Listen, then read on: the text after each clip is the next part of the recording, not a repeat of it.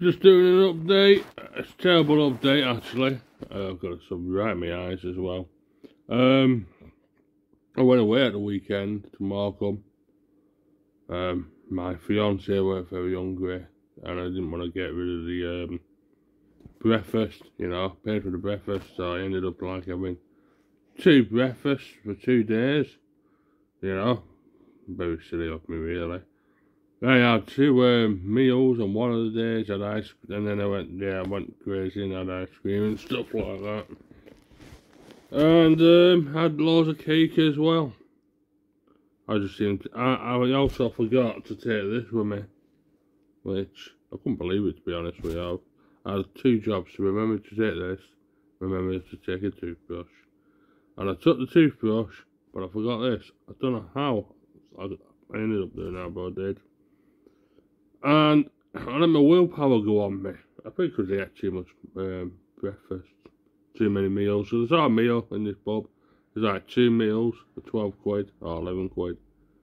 I was like, wow, I'll get that because it's normally 12 quid just for 1 meal where I live anyway. So I thought I'd be greedy and have 2. But, it caused an avalanche of things to happen. And if I eat too much food, I get more hungrier, which is a bit dodgy. Anyway, come back on Monday.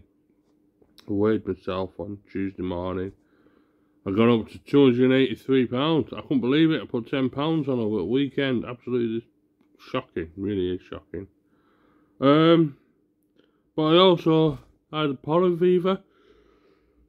It turns out it's not pollen fever or hay fever or the flu. Turns out I've got COVID, and I did try to fast today, but I was getting a little bit of dull achy pain in my chest, and I thought I'd have something to eat, so I had 4 burgers, probably overdid it on the calories to be honest with you. Couldn't believe how much fat came out of those burgers. I had some asparagus as well, and hopefully that's about it. I have actually sniffed this today, and I haven't actually been craving any sugar, whether it is this or whether it's the COVID. It's a bit mad because since I started doing a 1-month testing on this, everything has buggered up, really. So this month might be a write-off. But I'm going to see this week. I'm going to try and do some dry fasting tomorrow.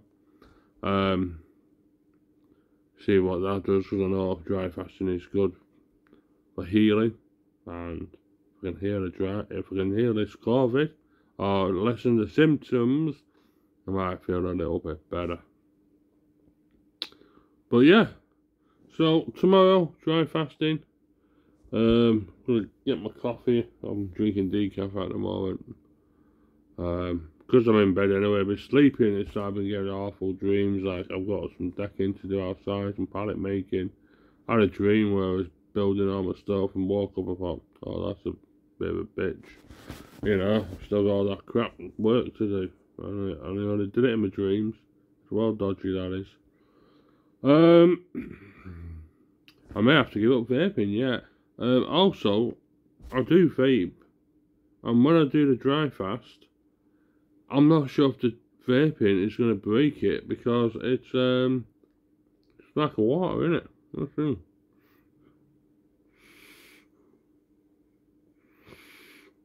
Yeah, it's a liquid, just a heavier concentrated liquid, and I'm not sure if that's going to interfere with the dry fast. But I thought I'll definitely do it. I can't go out. I've got to self-isolate. I've got food coming in the morning delivery. I'm not doing anything else this week. And what I'll do is I'll just stay in my room and just sleep and fast and dry fast and stuff like that. I thought I had to each week because I thought it'd make me feel better from having this pain and stuff, but it hasn't. It hasn't made me feel better one bit. So, yeah. Yeah, so this is the M20 one, an update. I'm up £10. I haven't been using this properly. I've got COVID, and I've had something to eat.